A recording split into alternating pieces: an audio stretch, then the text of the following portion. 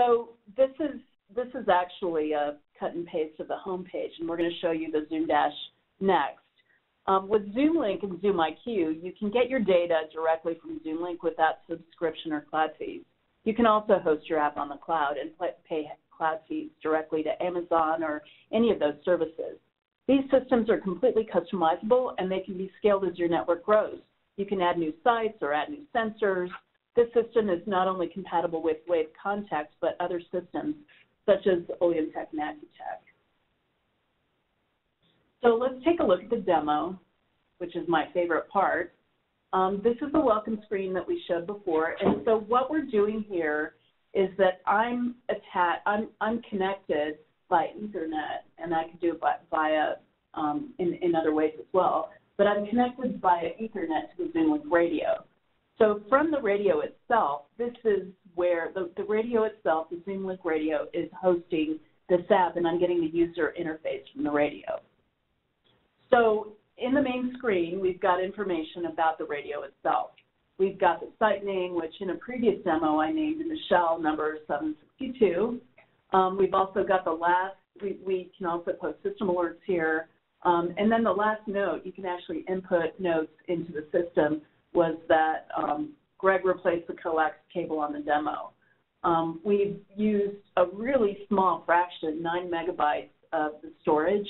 We've got about a 1 gig of storage and 512 meg RAM. And then you can also later in the demo set the pressure logging interval or the tank level logging interval.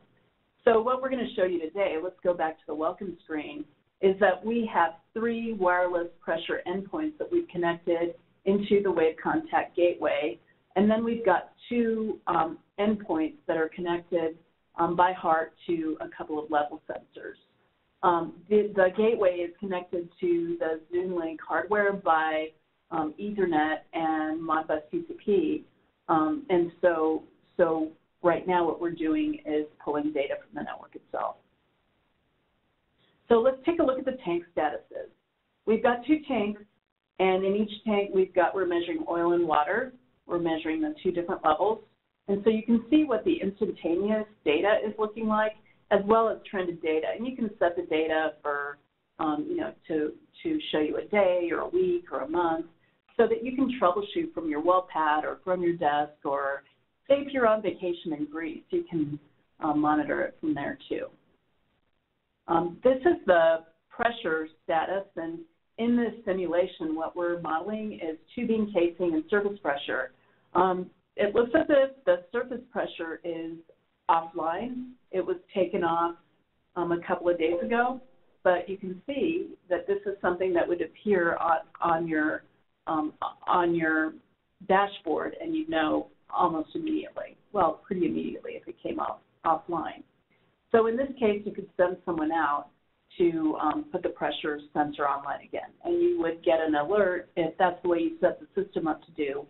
And you would have that information. You can also check the radio status.